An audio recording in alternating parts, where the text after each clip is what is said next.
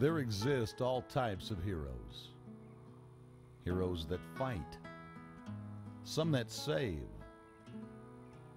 Then there's the kind that set an example. Forces you to check your goals, your own passions for living. Joe Beaver is one of those heroes. The kind that has no fear and will do anything to be on top. This is the story of a man with 19 NFR qualifications, 8 world titles, over $3 million in earnings over his lifetime.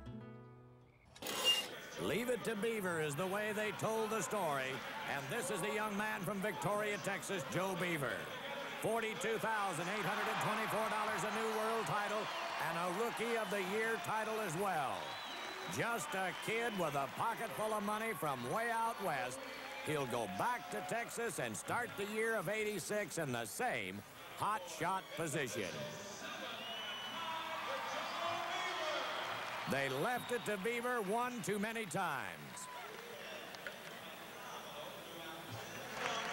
Joe Beaver, a great rookie calf roper, has just claimed his first world title.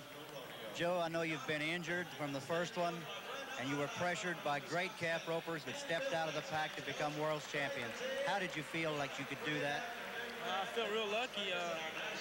Had some good calves this week, roped good, and the Justin Healers, thanks to them, they kept me together, so I had a good year. And